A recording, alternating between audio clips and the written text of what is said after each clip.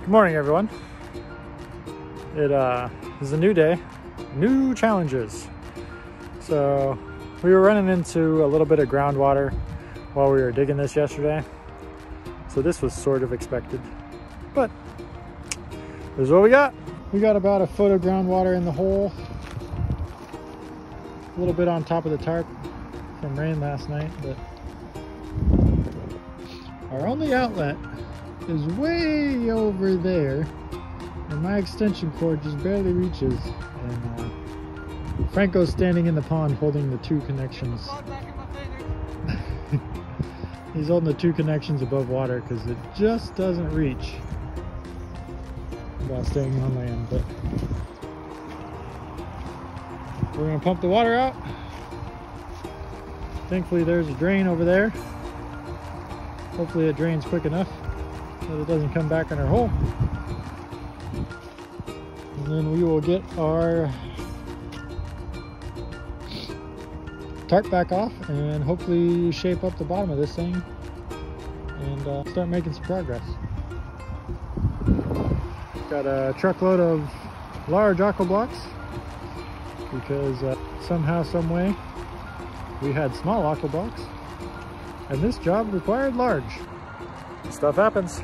So we took a trip to Vancouver, seen our supplier, got some, switched them out. So not a big deal. Just had to wake up a little bit earlier this morning, and it was raining this morning anyway, so who wants to work in the rain? But that's what we got so far.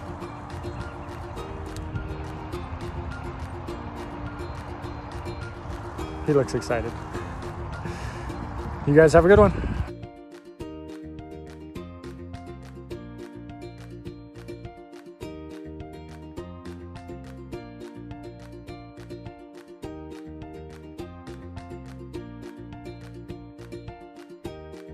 We're heading out and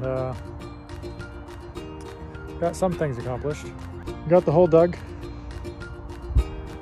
extra wide, I might add. That's weird. But we got it.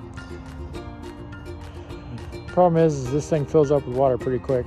We're right on the verge of timeline where we have to get all the things in there before it floats, and we don't have that much daylight left, so we're gonna let it sit, fill up with water again tonight, pump it all dry, and then get all our stuff in. But, yay! Got most of the dirt moved. Follow our trail of mud. And it got moved over there. They're gonna push it around those horseshoe pits and level all that out on the far side. They should have fun with that because we had lots of fun with it too. Got our blocks built, ready for tomorrow morning. Got some sand up by the road, ready for the bottom. We just need more daylight. And no rain. Well, it's Oregon. Oh, rain again. It's dry now, but like there's spots that are nice and blue sky, but there's also not spots. Oregon, otherwise pronounced a rain again. You're catching on quickly, Franco. Yeah. You're catching on quickly. This place loves to rain when it sun's up. It does rain a lot when it's sunny out. That's how you get rainbows. We're headed out of here. We'll keep you updated. Hopefully tomorrow is a lot more progress other than just a square wet hole. See you guys.